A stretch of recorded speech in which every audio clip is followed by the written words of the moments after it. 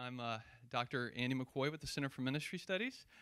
I get the very great privilege of welcoming you this morning to our lecture by Dr. Olufemi Oluyedun entitled Peer Relationship and Sport Commitment. This lecture is part of the Continuum Scholars Faculty Development Program, an interdivisional cohort of pre-tenure faculty members who met last summer to discuss theological perspectives on the vocation of scholarship and the current state of theological reflection and engagement in their research fields. We are so glad that you've joined us today. Each participant with us last summer was asked to craft a vocational biography, and so here is a bit of Femi's. Sport holds a special place for Femi and his family, and some of Femi's families with us today. He and his three brothers were all involved in organized sport growing up. Although they all played a wide range of sports, soccer has been the primary shared love. Femi was fortunate enough to play 4 years at his alma mater, Wabash College, while two of his brothers attended a boarding school with top academics and soccer programs before going on to play, even better than their brother, Division I soccer. His youngest brother has the least experience playing competitive soccer, yet even he demonstrates his love for soccer as a referee. Involvement in organized sport has provided Femi the opportunity to build and share relationships with teammates from various walks of life. Interestingly, observing these relationships would eventually be related to his current occupation, which involves the study of human behavior within the sport context. During Femi's youth sport and collegiate days, he found it important to feel accepted by teammates and found their opinions mattered much. In fact, the relationships Femi shared with teammates contributed to his commitment in sport. And his primary research interests are now in the areas of youth development, self-perceptions, motivation, and peer relationships. Specifically, Femi studies how peer relationships play a role in an athlete's commitment to sport. On a personal note, I'd just like to say how much I've enjoyed getting to know Femi over the past 6 months, how thankful I am that he's on our team here at Hope College. So will you please join me in welcoming Dr. Olufemi Oluyedun.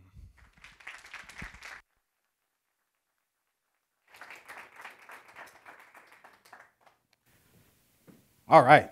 Thank you, Andy, for that introduction. I would like to give a special thanks to Andy and Dr. Lindsay Root Luna on their support this summer. It was a lot of fun. I think Greg could attest. It was a lot of fun being able to meet this summer, discuss our vocations, our scholarship. It was a real breath of fresh air for the summer. All right, so I'm really excited to present today. We were trying to organize when we were going to give these presentations, and I was like, I think I can go in the fall, right? I was set maybe to go in the spring, and I was like, I'd love to go in the fall, geared up and ready to go. So I'm really excited to talk about my work. I'll talk a little bit about my background. Then I'll talk about my dissertation work and how that kind of mended into a collaborative grant that I worked on with a student this past summer. And then how I see faith fitting into this sport commitment realm. All right. Can anybody sing the Canadian national anthem? I know, Maria, wonderful, right? Obviously, I'll be talking about commitment today, and this is my first failed joke of the talk, but my scalp clearly didn't commit to having hair at all. It's dissipated quite a bit, and you'll see in some of these photos, the hair gets less and less over time. But this is me as a very young infant. I was born in Canada, so my parents both graduated from their undergrads in Nigeria, and then they completed their master's work at Queen's University. So I was born in Kingston, Ontario. And it's not just me. As Andy alluded to, my family's here. So I got 3 brothers, two of which are in attendance today. So second in command is Kunle, who's here. Go ahead and raise your hand. There, you see, you get an applause. Such a great place. Jide wasn't able to make it, very busy, but my 4th brother there, Kolowole, is also in attendance. And my wonderful mother for having 4 boys. So I show them in pretty much any class I teach. So anytime I start the semester, I kind of show my class like, hey, these are my family members, these are my brothers. because they were my peers growing up. A lot of I think my mom even mentioned once, Femi, do you have a lot of friends at school? Because you kind of hang out with your brothers all the time. And that's because I felt most comfortable with them, right? And over time, I was able to come out of my shell and make friends, but they were my peers through blood. We moved from Canada to Wisconsin, lived there for a time, then moved to Indiana, where my family lives now. And I went to a really small high school, about 24 in my graduating class. But I loved that. Like, my Spanish class was 3 people, okay? So it was like really, really small. But I loved that, and I knew I wanted to go to a small liberal arts school nearby, and Wabash College was that school. So small liberal arts, I think now the graduating classes are from 200 to 250, so again, really small, even compared to Hope. And there I was able to play soccer. It was a ton of fun being able to compete. Again, it's not just me. I wasn't passing myself the ball. I had a lot of teammates that I formed really strong relationships with. So a lot of these guys, still attending their weddings. We have our group text. We interact a lot. And a lot of my, experiences while competing in sport in college are what informed what I did for my dissertation work. So really love being able to, I remember a lot of moments. Stu and I talked about moments. Moments that I remember are the bus drives to and from a game, pre-game meals, post-game meals. I used to go to the library all the time just to talk. Like, I'd study some, but I was usually there to meet these guys and talk. So these relationships, these social interactions were really important to me, and I knew I'd want to study it in some way.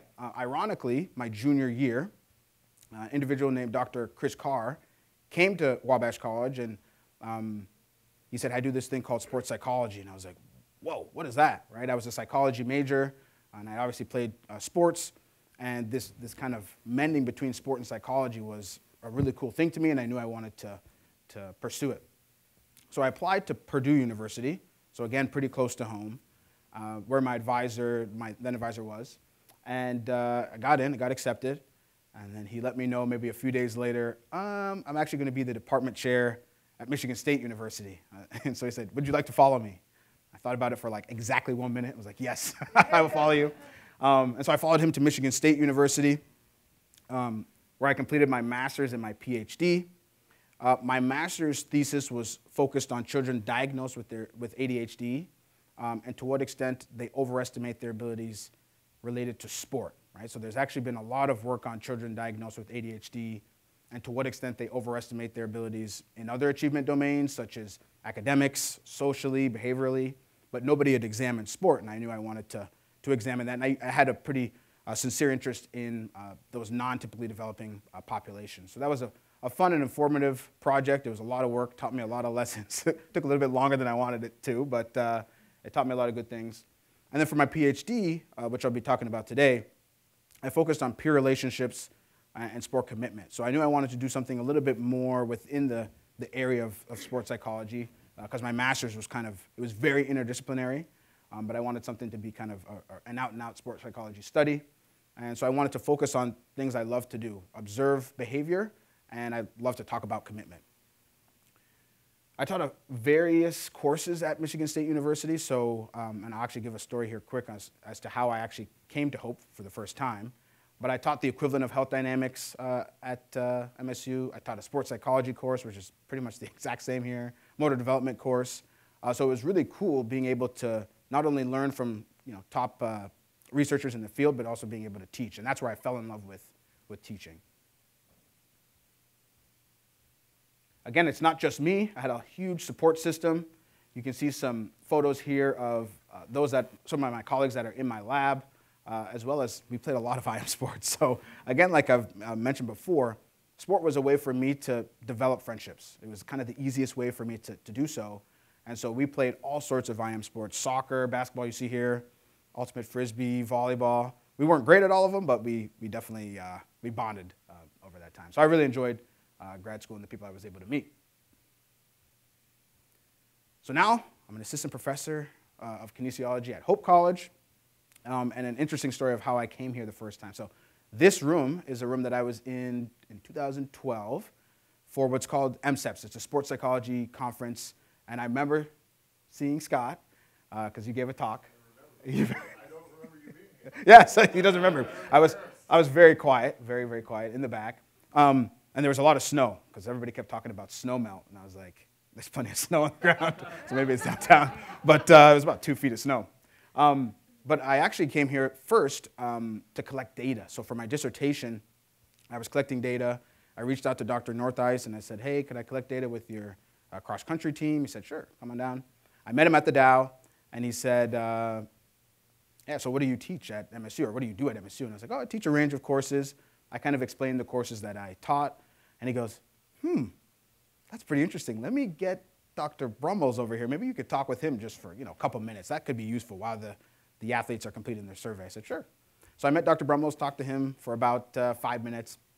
And I talked with him for about 5 minutes. And then he got Scott, Dr. Vanderstoep, to come over and talk to Scott for a little bit. So my first day here, I didn't even expect to meet really anybody. But I basically had like a pre-job talk for that. And so I was able to visit a few times after that. And thankfully was able to land a position here. So I teach a range of courses here, which allows me to be in contact with a lot of students, which is awesome. I teach a health dynamics course, research methods this semester, sports psychology and motor development, like I mentioned before, a writing and exercise science course. So I love it because my peers, in a sense, are not only my colleagues, but my students, right? Because I'm around them all the time. And these are some photos of some of the students I've worked with more recently, whether it be in research or within the classroom. So some of these photos here are from our metabolism talks. Core, he won Exercise Science Major of the Year. And then this is my lab group. We went bowling as a kind of a thank you from me to them for doing some hard work over the summer, this past summer on research. So I've really enjoyed my time at Hope College, and obviously I hope to be here for a long time.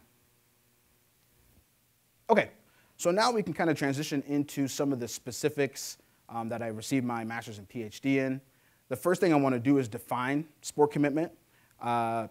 It's had a lot of changes over the decades, which I think is cool. I think that's a good thing about some of the sports psychology research is that people are continuing to push the envelope and make sure that what we're trying to observe or trying to examine is pertinent stuff.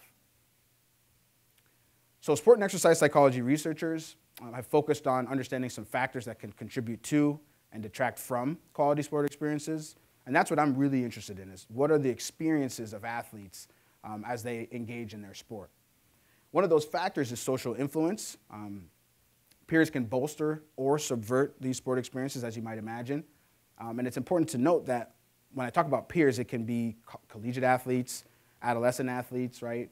And as you might imagine, athletes kind of develop in terms of sources of competence, so to what extent they feel like they're competent in their sport, they get that from their parents to begin with. So until they're around 12, they look to their parents to be like, okay, am I good at this sport? Yes or no? And then you get to about 13, 14, and it transitions to peers. Now peers are the ones that you're around a ton of the time. Their opinions matter quite a bit. And so when we talk about bolstering or subverting sport experiences, peers can play a really salient role in how some of these athletes are motivated. In terms of sport participation motives, fun and enjoyment is usually listed as the top one. Skill development and fitness and appearance. So a lot of times people are engaged in sport because they want to feel competent, develop some skills. Fitness and appearance are related to that, right, in terms of fitness. But the most important one that I want to stress is social acceptance and affiliation, right? That's what I'm interested in. I consider my occupation I'm looking at social relationships within the sport context, and my laboratory are fields, courts, ice rinks, swimming pools, right? Those are my laboratories where I'm trying to observe behavior. And so this social acceptance and affiliation to me is really interesting because I could remember how important it was for me to feel like I fit in with my teammates, my peers. And so a lot of the work you'll see here coming up is related to this social acceptance and affiliation piece. So what are peers, right? I'm assuming most of you probably have a rough idea of what peers are. But they're same to near age individuals who have equal standing with class and rank, right? Another wrinkle that's important to distinguish within the sport context is that you could also have a peer who is similar in athletic ability. So like if I'm 15 and I play on the U18 soccer team, I'm still a peer to those individuals, even though I'm not the same age as them, right? Because I share a similar athletic ability. So those are some important things to know about peers.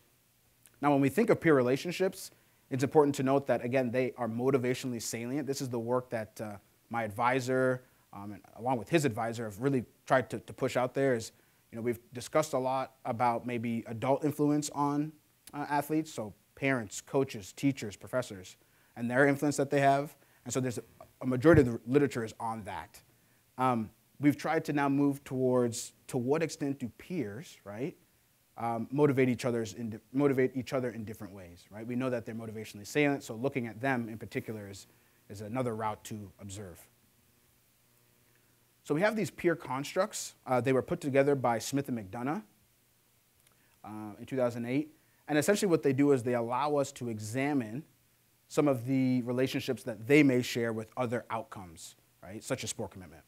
So friendship quality, when we think of friendship quality, generally how we measure this is we have an athlete identify their closest friend on the team, and then we ask them a set of questions related to that friendship.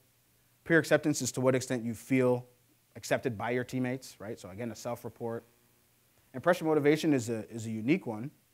It's to what extent I want to feel like I have to fit in, right? So it's the impression or the motivation to try to fit in, right? So for example, the way I might impression manage when I'm having a meeting with Dr. Vanderstoep might be different than how I'm trying to manage when I'm having a meeting with Dr. Ryder, right? There's different elements to those relationships, and so the impression motivation might change a little bit there. And for athletes, it's particularly interesting because athletes often have high impression motivation, right? Think about the venues that they compete in, right? Literally, there are stands in which we view their athletic behaviors, right?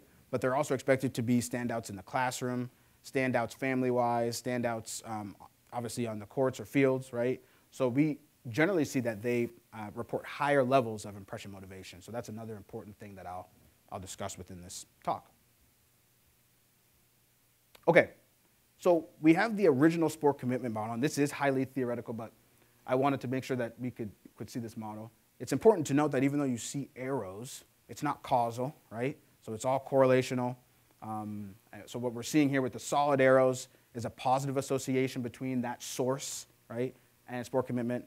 And the dotted arrow is a negative association, right? And a negative association just means, so for example, other priorities would mean that you would have other priorities that take precedent than the sport you might be playing. And so we would expect a negative association there.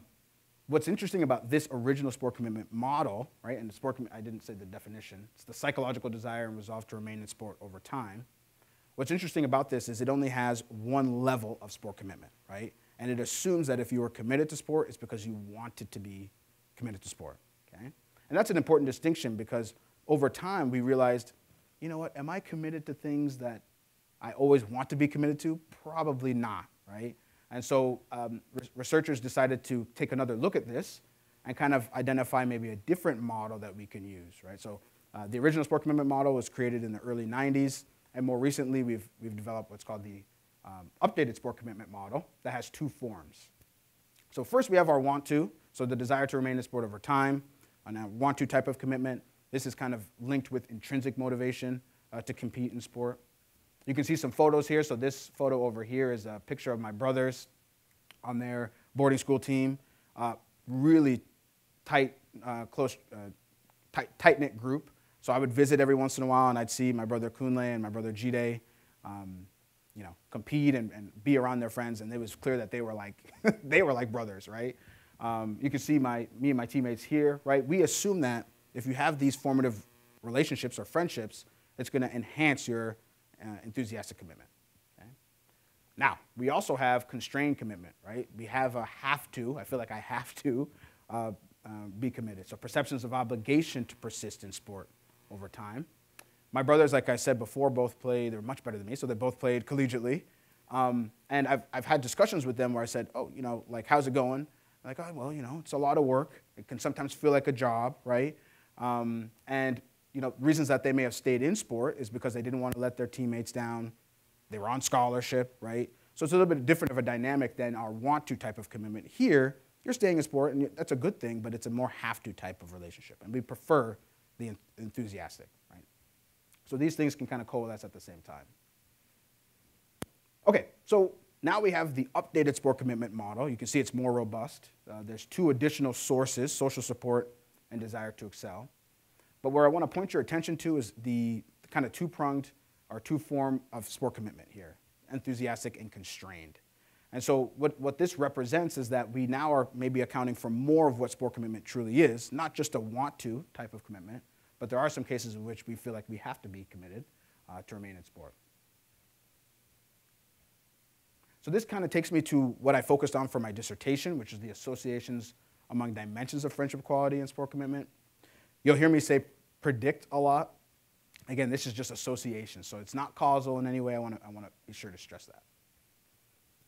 So when we think of friendships, we know that close friendships can have a lot of benefits. So for example, it can enhance self-esteem, it can buffer loneliness and stress, and it can be linked to companionship and emotional support. So these are all things that, if we're in a context, whether it's sport, work, family, these are all things that we'd want to have, right?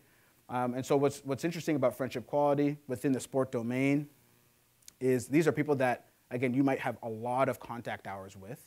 And so it's important that you have this sense of friendship on the team, right? It's important to have a close friend on the team, someone you can depend on, someone that you can go to that can, hype you up. That's important with friends.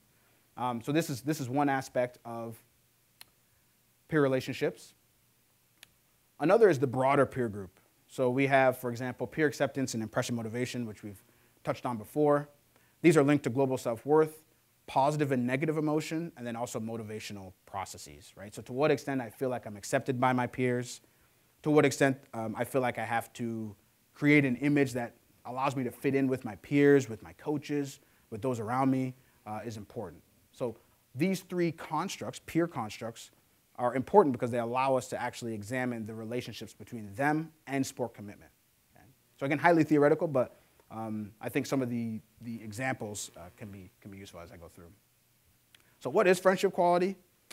Interestingly enough, my advisor is the one that developed this scale. And this scale has 6 dimensions. 5 of them represent friendship quality. So you can see there's self-esteem enhancement and supportiveness, loyalty and intimacy, things in common, right? How much things in common do you have with your friend? Companionship and pleasant play, and then conflict resolution. So if there is conflict, which there can be within a friendship, can you resolve that conflict? Very important. Friendship quality, negative friendship quality is linked to friendship conflict, right? So that's its kind of own distinct. When we talk about negative friendship quality, it's kind of one construct, which is conflict. This is my buddy here. He's actually, he lives in Toronto. And he and I, again, we've been friends since, we started college in 2008, talk a lot. So a lot of the kind of, when I was doing this project, I was often thinking back to like, oh, so what's my friendship quality with my, with my friend Tommy? And where did I have conflict with friends, right? And so it was a lot of fun work to do. Okay, so in terms of the literature that was already out there, my advisor and his advisor actually did a study that looked at tennis players in particular, and to what extent friendship quality could predict sport commitment. Okay? They specifically found that positive dimensions of friendship quality positively predicted sport commitment and enjoyment. Okay? So what you notice here is they added this enjoyment piece, right, to the sport commitment piece, and that helped account for more of the variance, right? So they were able to find pretty significant findings, and I thought to myself, that's interesting, but I would like to look at sport commitment on its own, right, as a construct, instead of kind of muddying the waters with sport enjoyment, which often shares a lot of variance with enthusiastic commitment. So now that we have the 2 forms of sport commitment, I figured this might provide a more nuanced explanation of how your peers can tie to sport commitment. So the primary purpose of my study was to examine the dimensions of sport friendship quality as predictors of enthusiastic and constrained commitment. And then the secondary purpose of my study was to examine a span of peer constructs. So now, I showed kind of friendship quality, peer acceptance, impression motivation, showed all that. Now we're looking at how all of those peer constructs might predict someone's sport commitment in terms of enthusiastic and constrained forms. I had a couple of hypotheses linked to these. So my hypothesis 1 was linked to my primary purpose. It was that positive friendship quality would positively predict enthusiastic commitment. So you can see that signified by the arrow. So positive friendship quality and positive enthusiastic commitment, we expect those to have a positive relationship.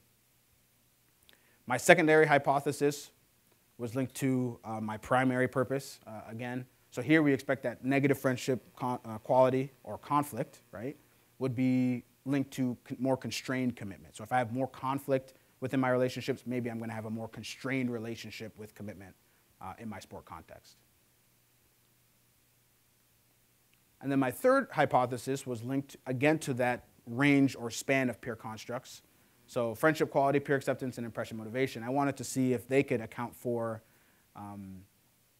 predicting sport commitment above and beyond the friendship quality dimensions. Right? This is an important approach because we want to know, if we provide a span of peer constructs, does it provide a better picture, right?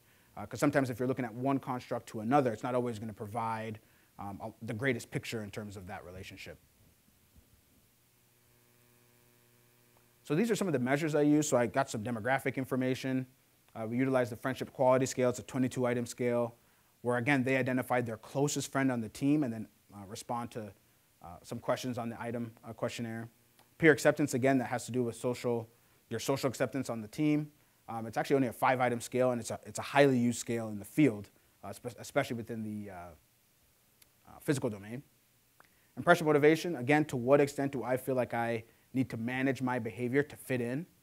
This is a 15-item scale, so it's a very unique scale in that there's a prompt that they read, and then they have a line 0 to 100, and it's actually 100 milliliters, and they make a line on that line to either agree or disagree with the statement. So it's interesting because you have to go back in terms of entering the data. You have to go back, measure it with a with a ruler, each one. So 15 items times however many participants is a lot of time. And then sport commitment. So this was an 11-item scale. We had 5 items for enthusiastic commitment, 6 for constrained commitment. So those are our measures. The average age was around 20. 62% female, so predominantly female. 198 athletes were in the final analyses. And then it was predominantly white sample. So for those of you that might be familiar with this statistical technique, it's called a canonical correlation. If you're familiar with the correlation, it's to what extent one variable shares a relationship with another variable, right? But here, I'm looking at it in a multivariate sense. So I have more than one dependent variable, right? So I'm looking at enthusiastic and constrained commitment as my dependent variables, and then all of the friendship dimensions as my independent variable. And so there's a lot going on with that. And so I didn't want to have all my stats up here. I figured it would be better to show a schematic. But what you can see here is I only found partial support for my primary hypothesis. Again, that was looking at to what extent friendship quality could predict sport commitment. So the friendship dimensions predicted sport commitment, but not in theoretically consistent directions. It's actually the opposite, okay? So for example, we found support for our second hypothesis, which said that higher conflict is going to predict higher constrained commitment. But what you can see on the bottom is when I did my canonical correlation, the predominant root between enthusiastic and constrained commitment was constrained commitment. So basically, if you looked at the friendship dimensions, the best explanatory root was constrained commitment, ironically. And higher loyalty and intimacy and higher conflict were related to greater constrained commitment, while less conflict resolution was related to constrained commitment. So again, it's not in the direction I expected. I saw this and I was like, great. This is going to be fun to defend. Now, our secondary purpose did provide support. So we did see that the addition of peer acceptance and impression motivation did now help us basically have a better picture of how friendship quality worked. So you can see some of the dimensions of friendship quality, so self-esteem enhancement, loyalty and intimacy, things in common, companionship and pleasant play. If we had greater levels of that, we had greater levels of enthusiastic commitment. And same with impression motivation. So if someone had a greater impression motivation, they had a greater enthusiastic commitment. Then on the constrained side, we see that greater conflict, like we expected, would be linked to greater constrained commitment. And then if we had less things in common, we were less able to come to resolutions in terms of conflict with our friend. And if we felt less socially accepted by our peers, that was also related to constrained commitment. So it created a much better picture. We kind of had a better idea of what was going on. So what this suggested is that there might be a social tapestry of peer constructs that are necessary to identify some of these friendship quality dimensions, links with sport commitment. In other words, we might need that span of peer constructs to actually be able to see, to better see, how friendship quality relates to sport commitment. So this updated sport commitment model, it did help us provide a more nuanced understanding of how peers are important to sport commitment. And it suggests that when we look at sport commitment, we may want to look at a range, right, or a span of peer constructs instead of trying to make one-to-one comparisons, because it can be tough, again, to account for enough variance to see those relationships play out. Some limitations, so we didn't have a very representative sample, and that was something that I knew I wanted to try to address going forward. It was cross-sectional in nature. What I think is going to be interesting in my time here at Hope is to be able to cultivate relationships with coaches over time in the Holland area, in the Zeeland area, even in the East Lansing area, right where I was for a time, so that I can maybe do some more longitudinal studies. That's a realistic thing that I might be able to do. I referee a ton, and so I do know these coaches. I see these coaches often, so it would be great to be able to see if I can work with their teams over time. I did collect this data during COVID-19, so like right when I was ready to propose my dissertation, COVID-19 happened. So the timing of the data collection was not ideal. Also, they had to rely on recall, right? Because their seasons were effectively canceled, and I was reaching out to them after their seasons were canceled. So they had to kind of think back, what is my friendship like with such and such person? To what extent do I impression manage, so on and so forth. So that was a limitation. And one thing that I thought of was, the COVID-19 pandemic forced people to interact in using digital means, right? And so to what extent can we now look at interaction through technology, right? Our athletes aren't just interacting with each other physically, right, in person. They're also interacting through technology, whether that's group text, Snapchat, so on and so forth, right? So that's a kind of a future direction that we figured would be a cool next step. So this brings us to a study I did here at Hope College this summer, looking at the associations among, again, peer relationships, social interactions or social media, and sport commitment. I worked with Julia Dawson. She's actually abroad right now in London, but she was a tremendous student to work with. And we wanted to address this kind of gap in the literature in terms of maybe social media use and how that plays a role in terms of social interactions that we see amongst our athletes. So what we did is we wanted to look at the influence of media. So we looked at to what extent we know that peers play a vital role in shaping the sport experiences of their fellow peers. We know that quality peer relationships can foster sport participation, right, if it's in an adaptive way. And so what we wanted to do was look at social media, another means of interacting with our peers. So we looked at teens. 90% of teens aged 13 to 17 use social media in some way, right, which is an astounding number. 51% report using social media daily. So we know that they're using these devices or means to interact, and it's kind of outside of the sport context. A lot of the work I've done is, what do the relationships look like when they're at practice or at games? But now we know they use social media. That's another area that we can examine. So the purpose of this study was twofold: to examine peer relationship construct as predictors of sport commitment, try to kind of replicate some of the work that we did for my dissertation, and then to explore the role of social media use and satisfaction as predictors of sport commitment. So to what extent now, if we roll in social media use as another sphere of social interaction, what role does that play? Now, interestingly, there's not been a ton of work on social media in sport. There's really not a ton of work on it. You actually have to go to relationship research to provide yourself with some ideas of how to actually, identify a measure that's going to work to examine social media use. So a lot of these measures you can see are the same that I used in my dissertation, except that bottom one. So ironically, my advisor gave me some feedback on what measure might work, and we utilized the adapted relationship scale. This was for intimate relationships, and so I had to adapt it for adolescents, obviously. So this is an ongoing study, still collecting data for this study, so we don't have any finalized results. But our age range is 13 to 19. We were shooting for about 250 participants and we specified it come from soccer athletes. Again, that's my best link. That's what I played growing up. I know most coaches in that context. And a lot of the literature that looks at peer motivation among adolescents does look at the sport of soccer. So we wanted to do that. So it's had me driving all over the place. I've driven to Indianapolis to collect data, Livonia, Grand Ledge, here in town. So I worked with some Holland teams here. But it's a lot of fun being able to collect data in person rather than just sending out a link and hoping and praying that people complete the link. So we don't have any finalized data with this, but I'm excited to, one, work with a student. She was tremendous and instrumental. She was able to follow me for some of the data collection that we did, and it was really cool to be able to talk to her about, life, really, right? How is her life going? How is she doing in school? That's what I'm here for at Hope College, is to not just teach, right, to hear myself talk, but I want to learn about my students and what's going on in their lives, right? And she was also a soccer player, so she was able to link us with a lot of teams, which was great. So we've talked about all of these constructs, right? It's highly theoretical, and now we want to get to a more practical, like what's the practicality of the work? And I think that one thing I've always wondered is, what is the role that faith plays when we're thinking about staying in sport experiences, right, among youth? These are just some quotes that I pulled. So Tim Howard was a goalkeeper for the United States national team.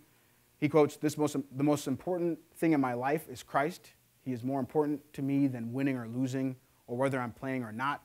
Everything else is just a bonus. We have Allison Felix. My focus in every race is to bring God the glory.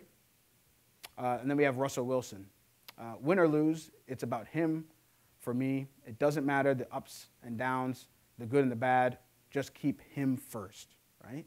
So what you can tell from these quotes is it's not we can look at all these sources and try to see where things link in terms of correlations. But this is something that I think we need to address within the literature. Nobody has touched it. Nobody's even come close to discussing faith in terms of to what extent it plays a role in adolescents or collegiate athletes' sporting experiences.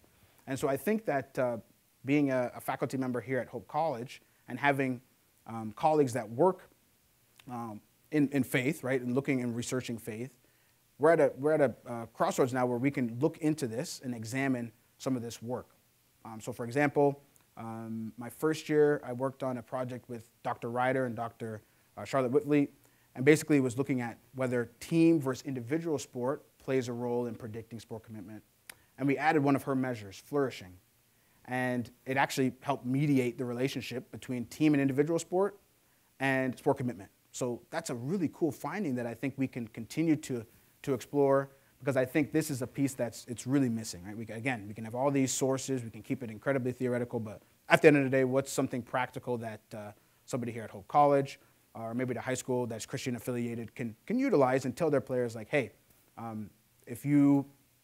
faith is important, and if faith is important to you, maybe it's going to be something that is adaptive for you over time. I'd like to acknowledge some individuals. So my research students, so Julia Dawson, Ryan Flynn, Michaela, KK, she goes by KK, Roman, and Mariah Zelma. It was really fun being able to hang out with them over the summer and start some research projects. I'd like to thank the participants that helped out in providing data, supportive faculty. Again, I'd like to thank Dr. Lindsay Root-Luna and Dr. Andy McCoy. It's been tremendous. Again, the Continuum Scholars Program was a breath of fresh air. It was interesting because like right after we finished the semester and boom, right into this next phase, and I was like, man, I'm pretty tired. Am I going to be able to do this? No, it was a lot of fun, right? And so I think all of us can attest, right, Greg and everybody that was involved with that. It was a lot of fun. And then lastly, family and friends. Could not do it without you guys. It's really fun to be able to be involved here at Hope College, but also to be able to say, hey, these are the things I do day in and day out. These are the people that I spend a lot of my time with when I'm not here. So it's truly a blessing. So thank you.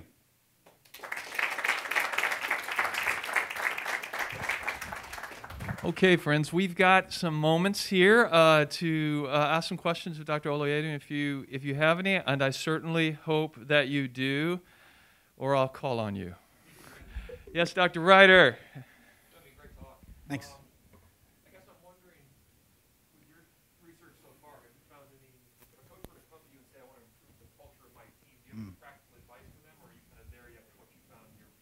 Absolutely. So there's kind of different tiers of sports psychology. So the tier I was most interested in coming out of undergrad was the applied side, right? Where you're going to work with athletes one-on-one, see if you can improve their performance through different skills. Then I kind of got interested in the research side, right? That's why my talk was highly theoretical. And then the last side is kind of the teaching side. So I see myself as kind of a teacher, educator within sports psychology. And your question is in relation to basically social cohesion. I talked at a local high school recently on how to basically get a stronger, cohesive group, right? So there's a lot of things that are involved in being a strong group, because there's things that are going to detract from that. Rewards, right? Preseason polls, right?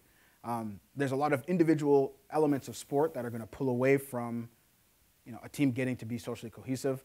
But there's a lot of elements within sports psychology that can help us address that. So sometimes I might go and work with a team where I say, okay, I need you to do this particular skill as a team, right? And if I put them in very specified groups, there's something called social loafing, which is if you put too many people in a group, you lose a lot of, if somebody doesn't have indispensability, they put in less effort, right? So I'll tell them, okay, I'm going to put you in groups of 4. I'm going to give you this task, and I'm expecting them for the first couple of times to fail, right? And then I add wrinkles to the task to ensure that they can see how they're developing and improving as a group. So a lot of my training, although on the research side, I did get training on the applied side, and what's nice about that is I can go and talk to these groups, especially if they're within my sport, right? For soccer, that's the one I gave the talk on, and it was a great experience because I was able to say, hey, for pregame routines, imagery might be something you want to take advantage of, right? So even for this talk today, I knew it was going to be in this room. I knew roughly who was going to be here and who wasn't. People did a great job of letting me know.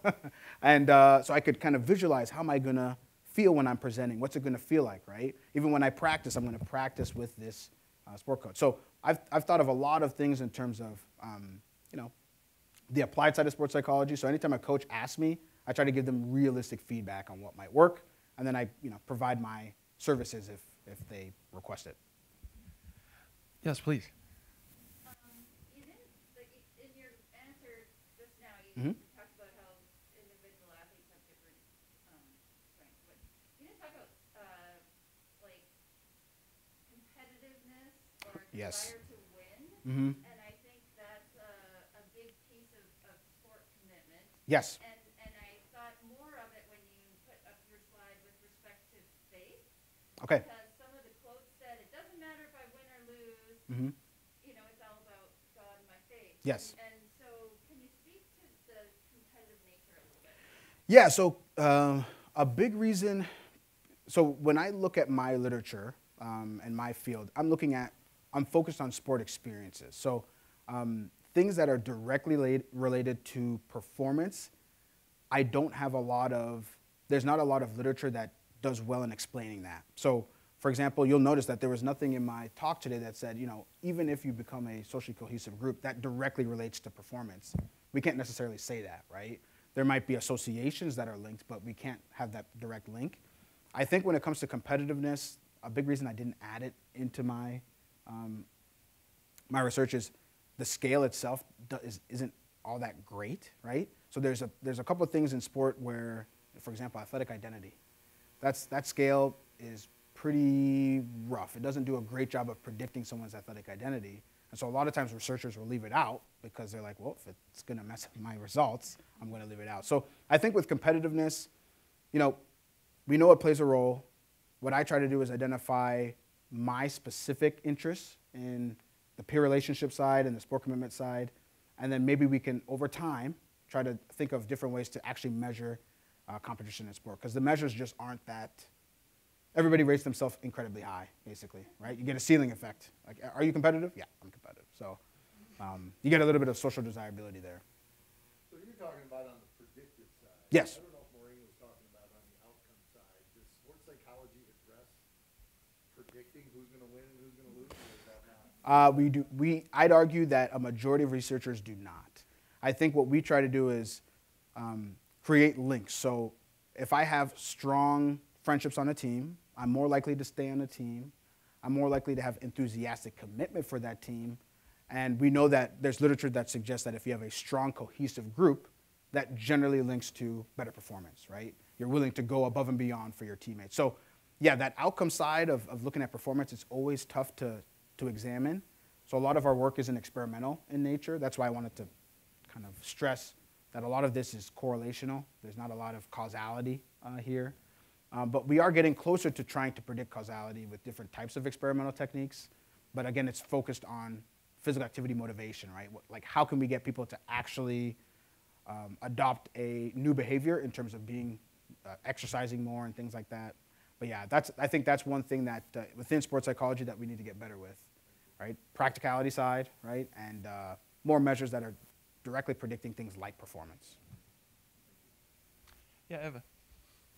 So confidence is one of the highest things for sports commitment. Yeah. And I'm wondering if you measure for that at all, Mhm. or if not, was that part of why you only got partial support to your first hypothesis? That was one of the limitations if you didn't measure for confidence. Yeah. That's what keeps us informed. Yeah, and that's a great point. And I didn't measure competence, and I should have, right? Like, I think that when we look at competence, we know that a lot of people are going to be committed to things they're good at, right? So if I'm good at something, I'm more likely then to be committed to that activity. And I didn't measure competence.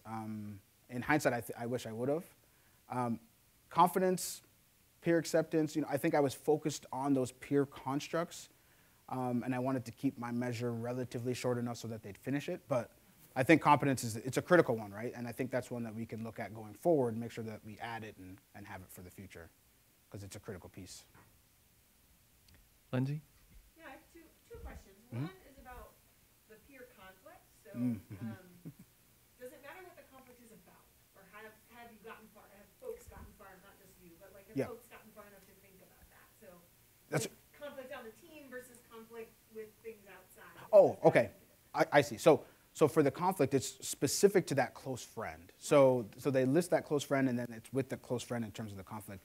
We haven't got to a point where we kind of really outline what that conflict is like, right? What we do examine is the differences in how people handle conflict between maybe an adolescent and a collegiate athlete, right? So younger athletes, if there's any presence of conflict, they struggle to even identify that person as their friend, right? As for when people are adults, they do a much better job with conflict resolution. And so they have a more, it's like, I may not agree with you on who the best soccer player is, but, we could still be friends.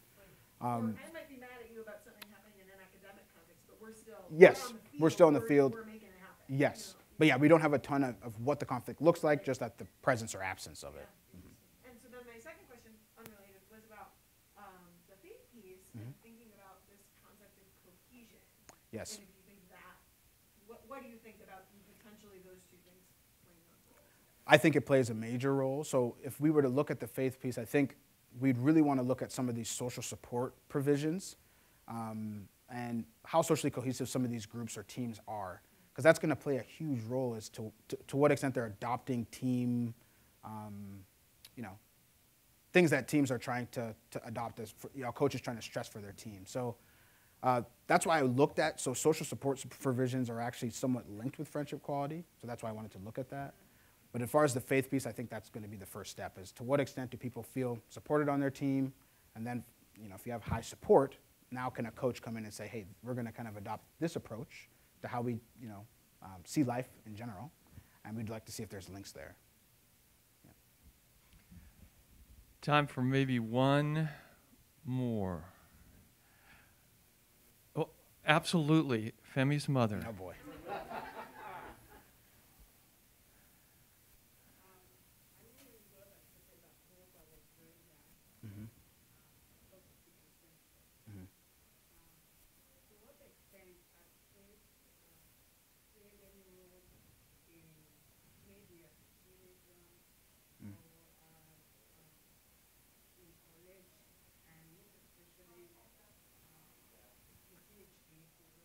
Yeah.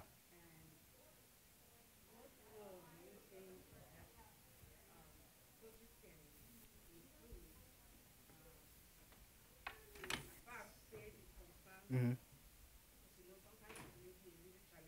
Yes.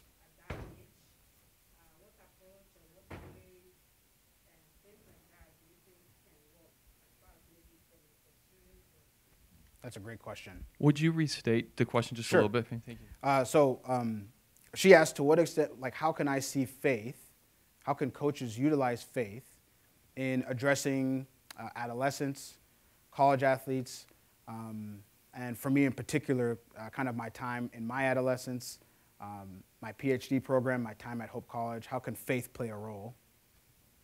I think for me in particular, I'll speak about myself first. My mom is an incredibly religious person. Anytime I talk with her usually every day after on my drive home. My drive home is about 45 minutes, so I get to talk to her a lot. And I think her example is the best thing for me, has been the best thing for me. Ensuring that I'm being sincere in my faith, and it was really necessary through my PhD program. It was a tough, especially ending years, right, trying to get through the program, as it is for most that are trying to finish their PhD. And without faith, I simply wouldn't have finished. And I think that if we're looking at faith in relationship with sport commitment or things with commitment, it's a really important piece that's not being discussed or touched. And I think it's because people, they see the word Christian and maybe they steer clear, right? Especially from the institution I came from, Michigan State University. It's an R1 institution. You can't talk about faith in your classes. And so I think that's a big reason nobody has tried to take on that area of research. But I know it's critical. So it's one of those things that's really, it's something for me. I think that being an instructor here at Hope College, my personal experiences with faith, I know it plays a critical role, and I just want to be able to explore it in some way to see if there's links. But also just on a personal side, I know that it's important for our athletes to be faithful, and I think it can go a really long way for them, even beyond the sport context, right? The sport context is important for them in the time, right? They all want to be great athletes and whatnot, but can we talk about the whole person? I think faith can help us discuss that a little bit more. So. Well, Femi, let me say again, thank you for going first. This is our first continuum presentation since the pandemic began, so he's getting us started back again. He's going first for this cohort.